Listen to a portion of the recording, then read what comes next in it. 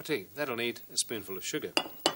Actually, some people are really gross with this stuff. They put in about 4 or 5 spoonfuls. Have you ever wondered how much sugar you could really dissolve in a cup of tea?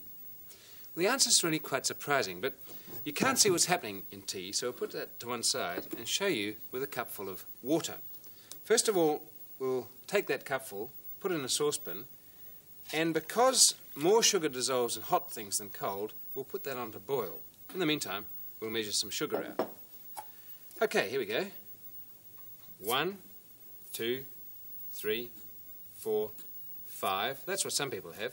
6, 7, 8, 9, 10. That looks really crude. Let's try a bit more. 11, 12, 13, 14, 15, 16, 17, 18, 19, 20. That surely couldn't dissolve. It's about as much as the water was. Still, we'll push our luck. 21, 22, 23, 24, 25, 26, 27 and 28 nearly fills that glass with sugar. Okay, it would be cheating to do that while the water was boiling, so let's take it off and tip the sugar in to that cupful and see where it all goes.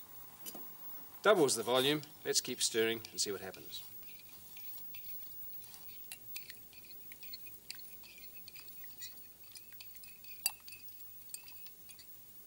And it's amazing, but that 28 spoonfuls has in fact dissolved entirely into the cupful of water. You can see there are no crystals of sugar left at all.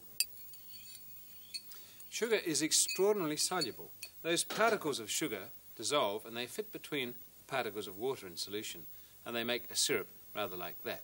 Of course, the size does increase a bit. You'd never fit it back into the cup. Well, what does that mean? It means this, that when you next have somebody for a cup of tea and they take 31 spoonfuls of sugar, you can tell them not to be greedy. Only have 30.